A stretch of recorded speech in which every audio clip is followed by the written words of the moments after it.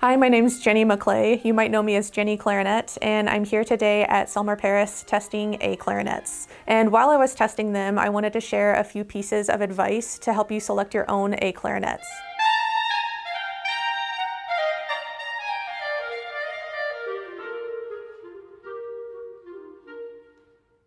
So the first piece of advice is to find an A clarinet that matches the sound and feel of your B-flat clarinet. So I play on the Privilège B-flat clarinet, which is why I'm testing the same model of A clarinets.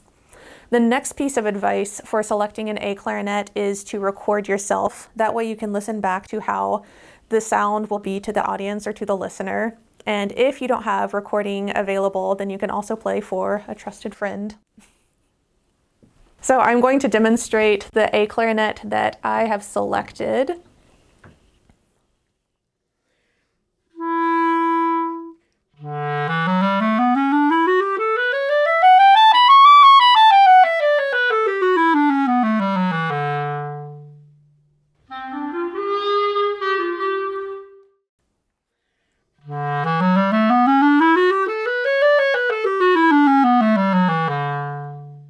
And it's important when you're selecting A clarinets to try all of the different models available, even if you've tried them before in the past, because your musical tastes probably will change.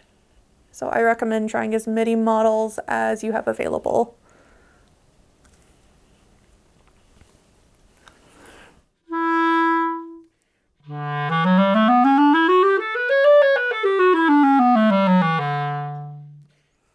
And the next model is the signature. Thank you. Thank you. Another piece of advice that I forgot to mention is when you're selecting A clarinets, B-flat clarinets, any piece of equipment, I think it's very important to play the same piece of music on everything that you try. That way you have a control and you can see how it responds differently on different types of equipment.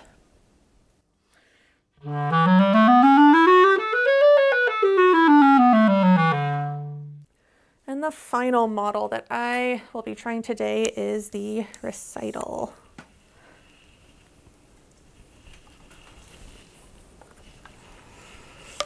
And as you're listening, I'm sure you can hear a difference in the sound of the different models, but when you're testing equipment, it's important to keep in mind how it sounds, but also how it feels. Every different model has a different feeling. Even within the same model, they will have a different feeling from clarinet to clarinet.